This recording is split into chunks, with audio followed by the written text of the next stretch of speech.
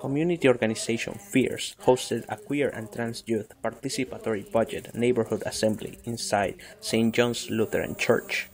The assembly, held last October 23rd, included LGBTQ youth from West Village as well as representatives from the office of District 3 Councilmember Corey Johnson.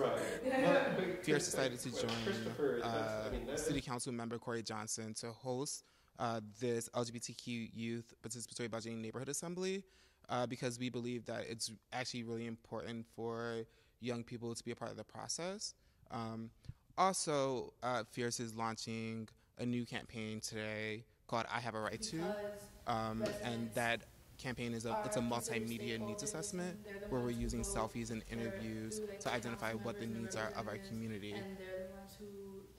Well, some issues that impact the LGBTQ youth of color community are like homelessness and policing and just a general feeling of like unease and not feeling safe. And I think through participatory budgeting and through like the help of like Corey Johnson's office and the other council members, we can work to build more space for homeless youth, especially in more particular homeless youth of color who identify as LGBTQ, and to also work on the policing and the policies that are set in place that impact and directly target LGBTQ youth of color.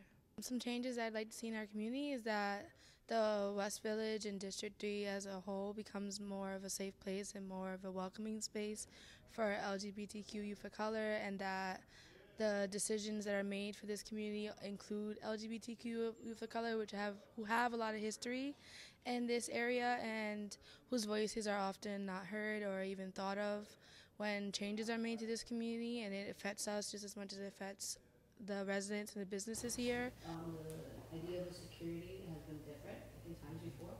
I just want to know what the ideas of other. A lot of times, like youth, especially queer youth of color, we aren't encouraged to like be a part of these assemblies or spaces where like discretionary funds are discussed, and like we're often excluded because we aren't technically like, or at least many of us like aren't technically residents of District 3. But like this space is still like historically like means so much to us. Like for a lot of us, it's like a home and like a literal home, where like we actually like essentially live and like hang out here. Increased, benches and parks, but then the design. So we just got out of a brainstorming session with a lot of great ideas about how our public spaces are becoming less and less available, from our city benches to making our public parks less accessible.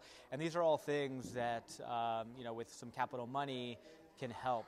One thing that came up is like creating a mural wall or like also a graffiti wall. So like artists can actually like come and like create, and at the same time like acknowledge like who's occupied the space, especially like the pier for a long time. We've also thought about having some sort of like programming on the pier or like around the pier, around the same ideas. And we've also discussed like some things that like already exist in this area, like really like intimidating like lights and like areas and like certain little like constructions of the neighborhood that actually make it easier for us to be policed, and maybe like discuss like organizing around that or like getting rid of those things. So FIERS believes that every young person is a leader and has and is an expert in their own lives and their own experiences. Things like this help us to actually hear that, to hear the experiences, to uplift those experiences. We also work with our membership to run these spaces. And so our members created the agenda, are facilitating the meeting, created the flyer, and supported the outreach for this event.